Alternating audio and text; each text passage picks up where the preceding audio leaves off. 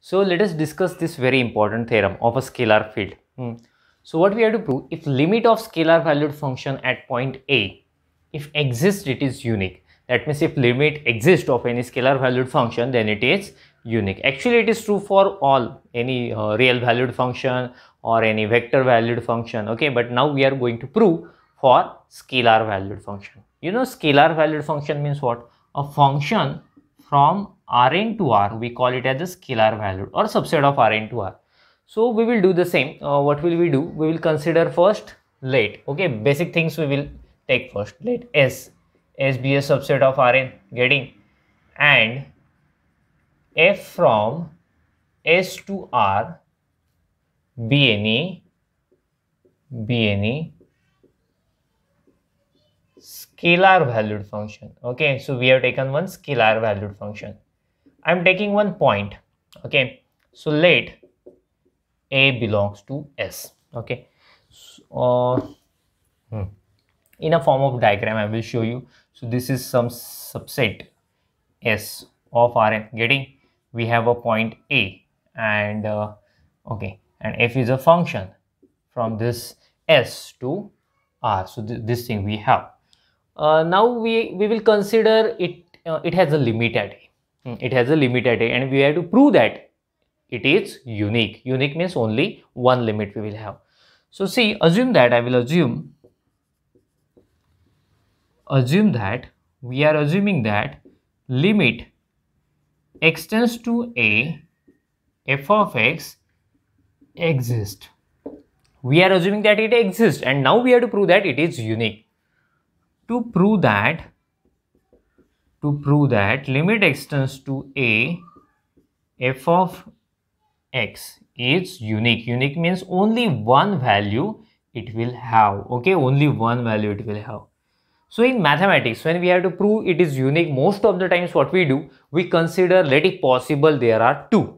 Okay, and we start to solve, and after solving few steps we come to with the conclusion that it is not possible. We get some contradiction and we declare it is not possible, so that's why finally we declare it is a unique. So the same technique I am going to use. So what will I do? I will consider let it possible, it has two distinct limits. Okay, so let it possible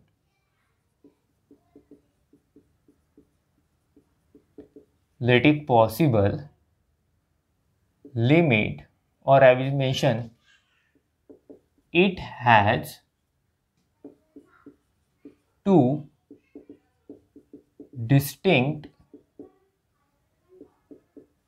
limits.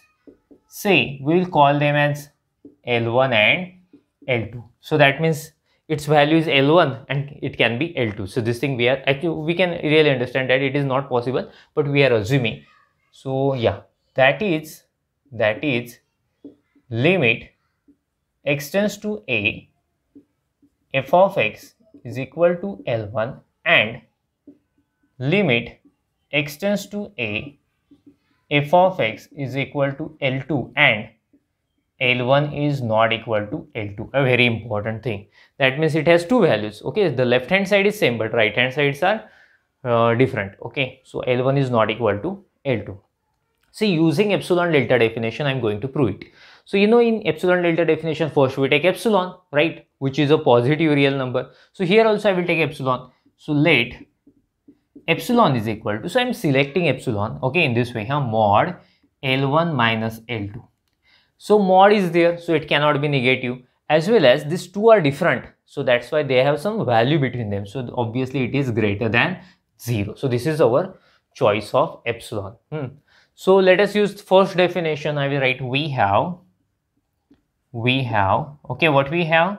Limit x tends to A, f of x is equal to L1, right? So let us apply the definition of limit. What is definition of limit? For given epsilon, okay, for given epsilon, instead of right, I will for above epsilon. See, so epsilon already we have taken. For above epsilon greater than 0, yeah, what is after this?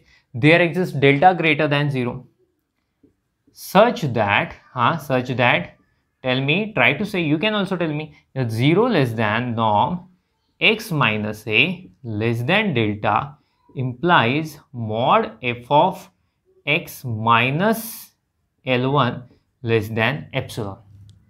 Okay, so instead of delta, I will write delta 1. Obviously, because since for second definition, I'm going to select delta 2.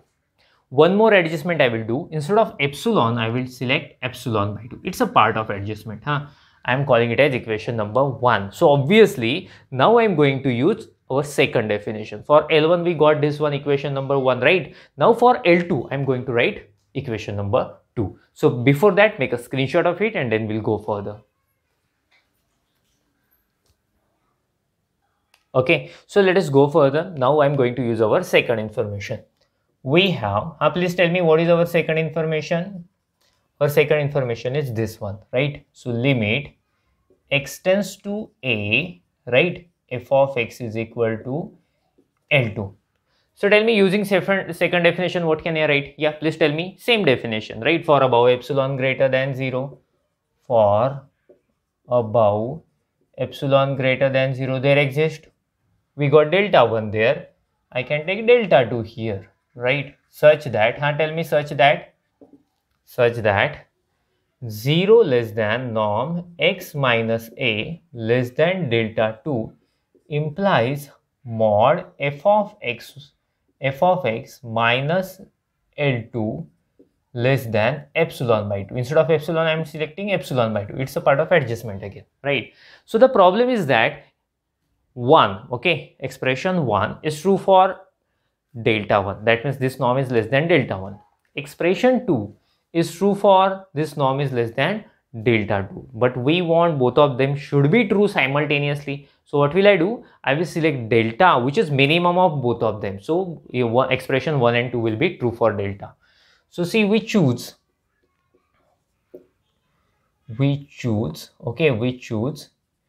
delta is equal to minimum of delta 1 and delta 2. So I will mention then 1 and 2 will work for this delta. Okay, for this delta. Now I consider, say I am considering this part. Now I consider 0 less than norm x minus a less than delta. So now we can ready to use 1 and 2 simultaneously, since if this condition is satisfied, 1 and 2 are both are simultaneously true. So now just you have to tell me, you have to tell me something that consider, I'm starting with epsilon. Okay, what is definition of epsilon? Tell me, where we have taken epsilon. Yes, here we have taken epsilon. What is its definition? Mod L1 minus L2. A very small adjustment I'm going to do. So that adjustment is I'm going to subtract and I'm going to add f of x. Tell me what will I get if I do L1 minus f of x plus f of x minus L2. So can you guess the next step?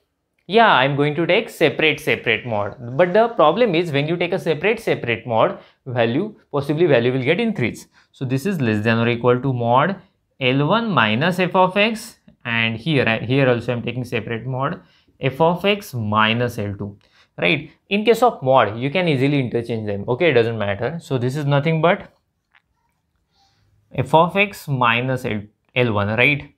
Since mod a minus b and mod b minus a, both of them are same, so that's why, plus mod f of x minus L2, right? So here I will write, so see, mod f of x minus L1, mod f of x minus L1, we have seen it here. So see, this is less than epsilon by 2 from equation number 2, right? And mod f of x minus L2, mod f of x, yes, here. This is also less than epsilon by 2. So epsilon by 2. So epsilon by 2 plus epsilon by 2, 2 epsilon by 2, 2 to cancel. So that's why we'll have epsilon, right? Okay, make